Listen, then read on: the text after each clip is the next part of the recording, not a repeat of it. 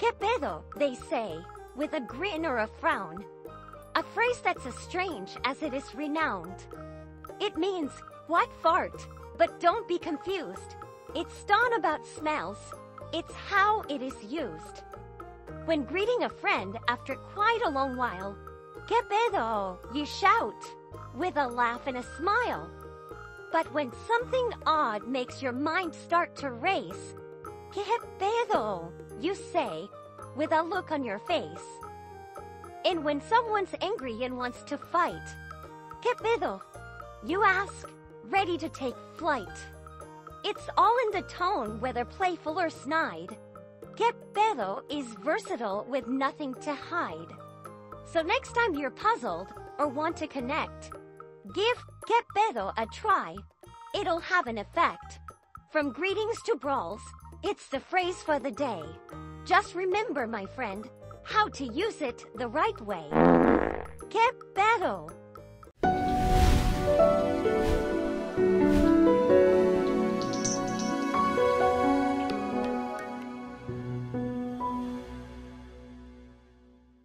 Coffee and Headlines is brought to you by the generous support of our viewers and the following community partners: Best Cord Cutting TV, Bravo's Restaurant Bar, Joint Boutique Hotel and Cowork, Puerto Vallarta Neurofeedback, Puerto Vallarta Owners Reps, Oculto, and Siam Cocina Time. Thank you for your support, and thank you for supporting our community partners.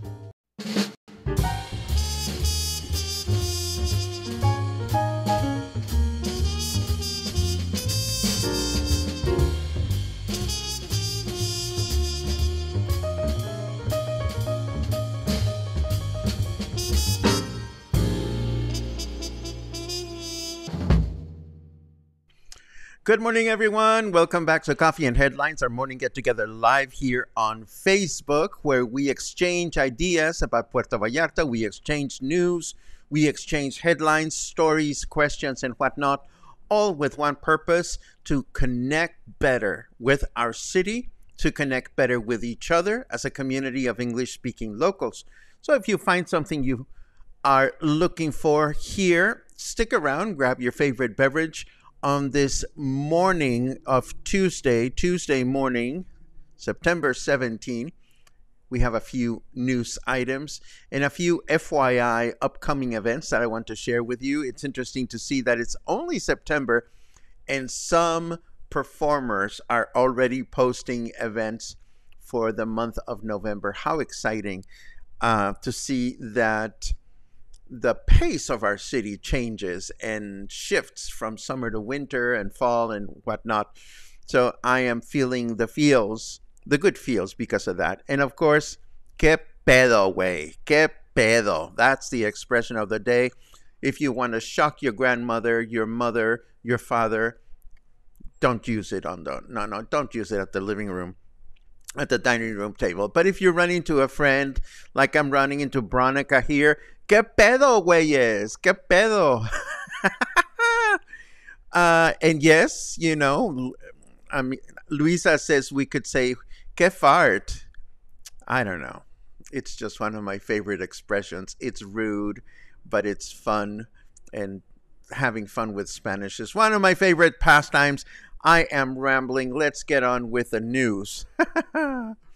Okay, so a successful Independence Day parade took place yesterday, with close to 5,000 people stepping out to the streets in Emiliano Zapata and El Centro to watch hundreds of local school children as they marched on without incident. And this pretty much concluded the official Independence Day celebrations, although all kinds of activities continue to take place throughout the rest of the month. And of course, all those Mexican nationals that came to enjoy our city for a long weekend are probably gone by today. So we're back to business as usual.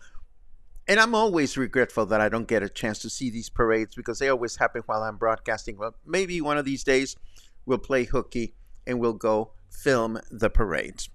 Now, if you're a beachgoer, I have excellent news for you. The Westin and the Marriott hotels, well, they're beaches actually, have been awarded the Blue Flag certification. This is the most important of its kind for excellence in sustainability. This is excellent news, as in addition, both hotels have really attractive day pass options for locals to enjoy. And if you ask me, if you are in Puerto Vallarta, this is the best time of year to day pass at a local resort. And then I have good news about the Puerto Vallarta Iguanas. They actually beat the Mazatlan Marinos this past Saturday with a 92-72 score at the Municipal Stadium complex. And we seem to have found a better source of information about our city's very own basketball team.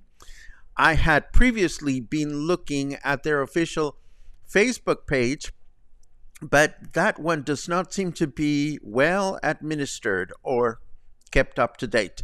But somebody kindly alerted me to the fan page on Facebook, which seems to have up-to-date information, as you will see shortly after the weather break. And speaking of weather, let's take a look at what's going on out there. Snarky weatherman says that cloud looks like a very angry duck. I had not heard that one before, but boom, boom, why not? 29 degrees out there. Humidity is low. Well, 66%. That's not so bad. And of course, our forecast for today says it's going to be a humid day with partly cloudy skies. There's a chance of rain of only 10%, a high of 32 and a low of 24. Then tomorrow, Wednesday, we'll have a humid with partly cloudy skies kind of day. A chance of rain of only 21%, a high of 32 and a low of 23. And then on Thursday, we can expect mostly cloudy skies in the morning with thunderstorms in the afternoon. A chance of rain of 64%, a high of 32 and a low of 24. So from the looks of it, it's going to be a dry week. Let us see what is going on in terms of the second block of information. I have a couple of fun events for your consideration.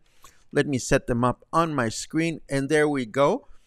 Our new friend, Agus Eitileda, who is a rock star, a Spanish instructor. She's not a rock star.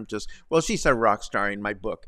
She is a tour guide, a Spanish instructor, an actor, and a really funny lady from Argentina that I had the pleasure of interviewing a few weeks ago in the Spotlight. She is having a fun event tomorrow. Even the name I like, Spanish Night Out with Agus Eitileda. The meeting is at a bar tomorrow at 6 p.m. called Aquí Estoy Bar. And I don't know exactly what the event is going to be about, but if it has to do with learning Spanish and it has to do with spending time with Agus, I am sure it's going to be amazing. We loved her, and I can't wait to get her back in the spotlight just to continue discussing naughty words in Argentina that are perfectly innocent in Mexico and vice versa. I also, speaking of, here is an event by the Iguanas. Now we know ahead of time that they're going to be playing this Saturday at 7:30 p.m. here in town against the Tequila Agaveros, which is an agavero is a person that grows agave, duh. So if you want to go and cheer this Saturday, I might actually be able to go. I don't think I have anything planned for Saturday evening. So this is at 7:30 p.m. at the Municipal Stadium. There is a small amphitheater there, which is where the basketball court is located. And then I have to tell you about a dear friend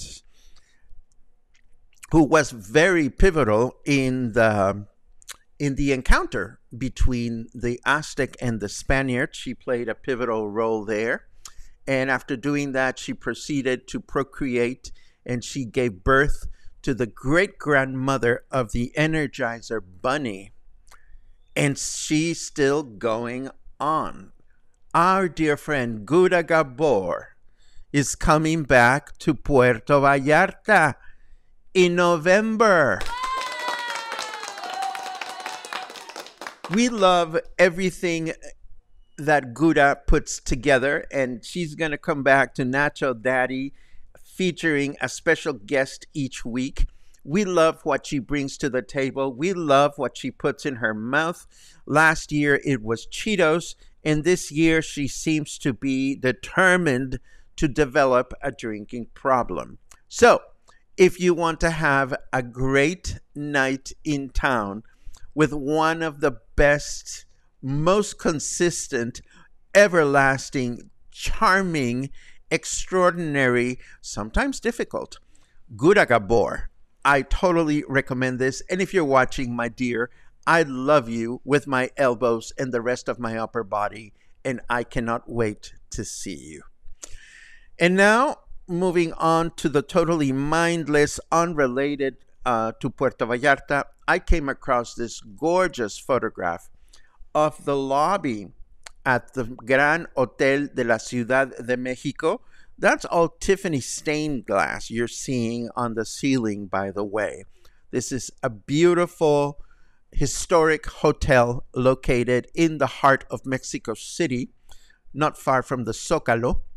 And a visit to that part of Mexico City would be incomplete without sauntering into the lobby and checking out this spectacular historic building.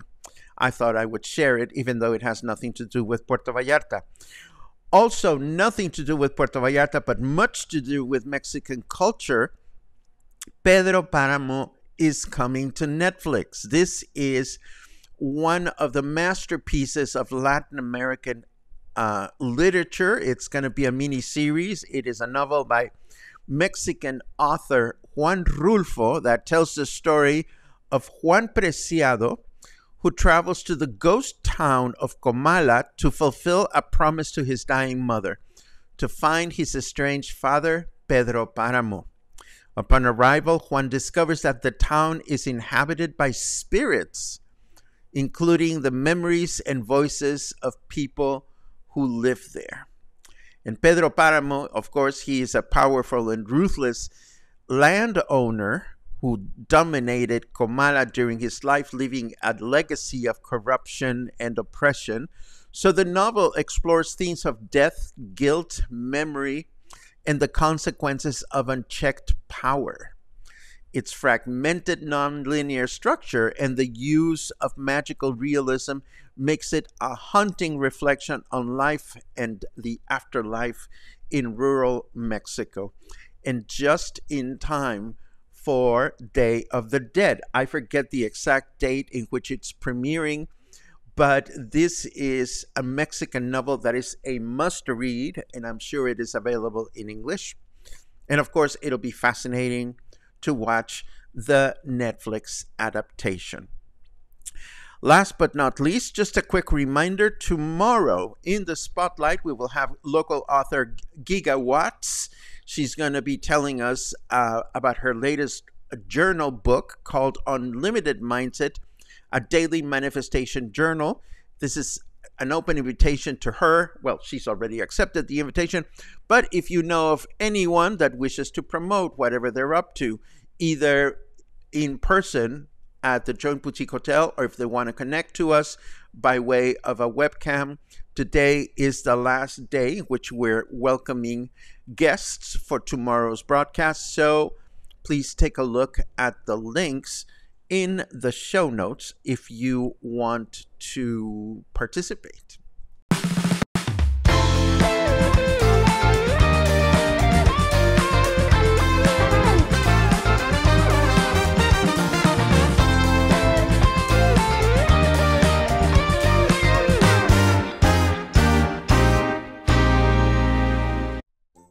And even before I rewind my comment tape, thank you for the reminder, Carmen. This is thank you so much, so helpful.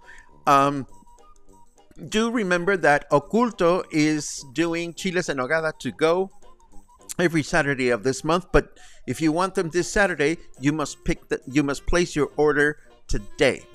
The Thursday is the deadline for placing an order. The following for picking up the order of chiles en nogada the following Saturday. So there you have it. Thank you, Carmen, for that reminder. And let's see. Good morning, good afternoon to everyone. Yes, Ronald. It's so funny because for those of you that come and go for several parts of the year, it's interesting because at my end, a lot of my friends that go away are starting to come back, and that always feels good. We get caught up with each other and so forth and so on. So the energy shifts in town, and that's always nice to appreciate. Let's see what else we have. Oh, definitely. If this has to do with que pedo, it definitely sounds better in Spanish. And there are variations. Should I say the really? Yeah, I will say it. The really gory, not gory, nasty. Okay, I'm just going to say it. Que pedo te gorgorea en el culo? And that means, what fart is swarming around your ass? See, in English, it's not fun. But in Spanish, after a couple of beers, it's really fun to say these things. Just saying. Hope you got my email, Paco. It pertains to the Iguanas. I haven't checked it, but I will be so very happy to check my inbox right after the broadcast, Mark. Thank you very much.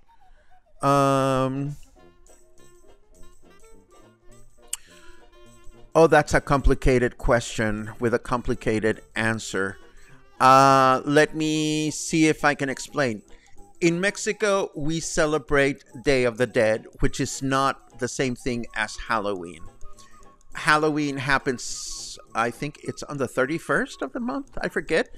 A lot of cities, particularly those in Mexico that have been strongly influenced by North America, well, by U.S. culture, celebrate Halloween. Here in town, it's a mixture of both. Children usually go out with a little plastic pumpkin, and they go out asking for what they call their calaverita, or their little skull, which is, you know, you can throw either cookies or candy or money into their Halloween basket. So there is an overlap, but as a Mexican national, it's important to me to always clarify the distinction between one and the other. And I'm happy to announce, for those of you that are curious about Day of the Dead, I will be presenting my Day of the Dead presentation again at the Joint a couple of days before Day of the Dead. Actually, we were very successful with that presentation last year because it included the legend, the history, the culture, the traditions, the music that are related to Day of the Dead, the whole explanation of the mythology and whatnot. So I'll keep you posted. I know the date, I just don't have it in front of me, but I'll start making promotional posters for all my music presentations, which are already scheduled between now and December. Let's see. Barbara, it's my pleasure. Whenever it's time to promote anything Mexican, you know, I love doing it. And Pedro Páramo is a must read, and I am sure the novel will be, the adaptation will be fascinating. Which country filmed Pedro Páramo? Argentina or Mexico? I don't know, Angelica. I don't know where the production was filmed. But I'm sure Google should have a good answer for that. Purim pam pum. Hey, Betsy. Pedro Páramo is brilliant. I've read it twice, but one translation was better than the other. If interested, please send me a direct message and I'll dig out my notes. That is so awesome. That's the first thing I want to try, the chiles en nogada. Sorry if I spelled it wrong. They are seasonal, Laura. I forget when you arrive here, but just be mindful of that. I hope you're not disappointed if you come to Puerto Vallarta and you find that they're not easy to find. They are seasonal, and hopefully you will find them. And oh, this is so cute.